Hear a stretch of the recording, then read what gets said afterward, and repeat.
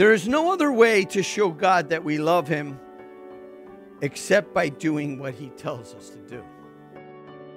For this is the love of God, that we keep his commandments, and his commandments are not burdensome.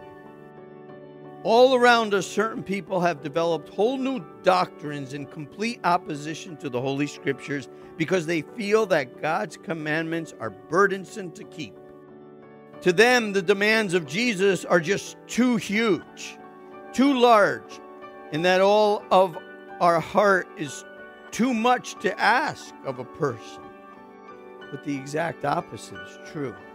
The Scripture declares that God's commandments are not grievous to the one that is born of God and loves the Lord.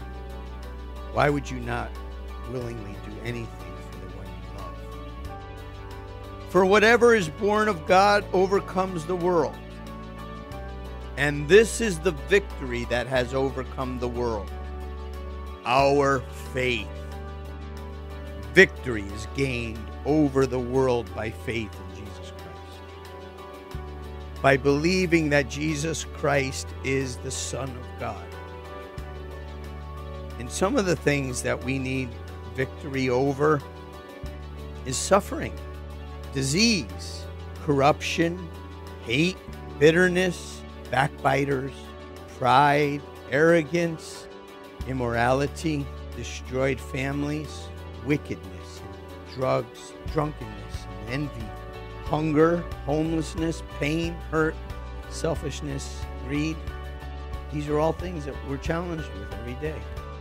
But this is what God wants us to have victory over, all these things. Because these things all lead to corruption and death. But Christ leads to life. These things I have spoken to you, that in me you may have peace.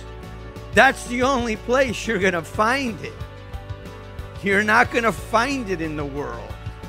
It's not there. The Holy Spirit-filled Christian is equipped for triumph. You're equipped for triumph. Everyone who's been born of God is equipped for victory, for triumph. And God gives the believer victory over all trials and temptations in life. God gives the believer victory over fear and despair. He fills them with love, joy, peace. These things I have spoken to you, that in me you may have peace. In the world you will have tribulation, but be of good cheer. I have overcome the world.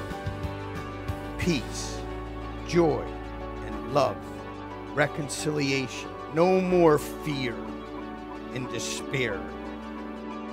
Fear not, for I am with you. Be not dismayed, for I am your God. I will strengthen you. Yes, I will help you. I will uphold you with my righteous right hand. Amen.